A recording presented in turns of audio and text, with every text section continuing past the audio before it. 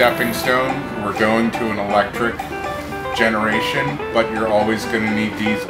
Our daily operation is we go out and we collect cooking oil from restaurants and hotels, DC area, Northern Virginia, Baltimore, right out of our depot here in Hyattsville, Maryland.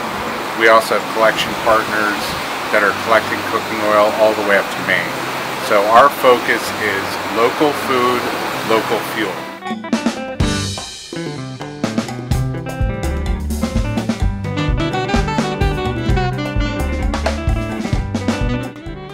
And the next step of our journey is to get that cooking oil into fuel and start fueling up not only our nation's capital, but the eastern corridor as well. This is like diesel central. Everything that's going on, I'll drive you around our little industrial park, but it's all diesels. The government vehicles are mandated to run it if they can find people to supply it. Right now there's no one supplying it.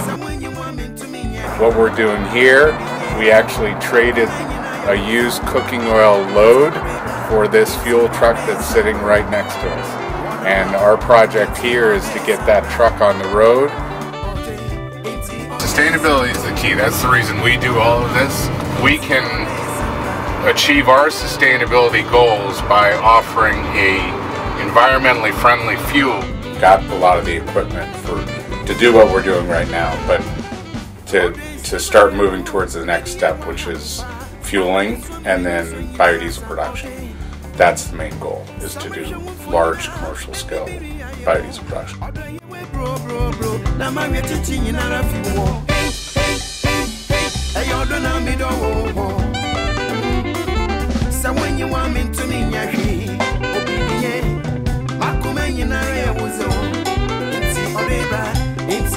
It's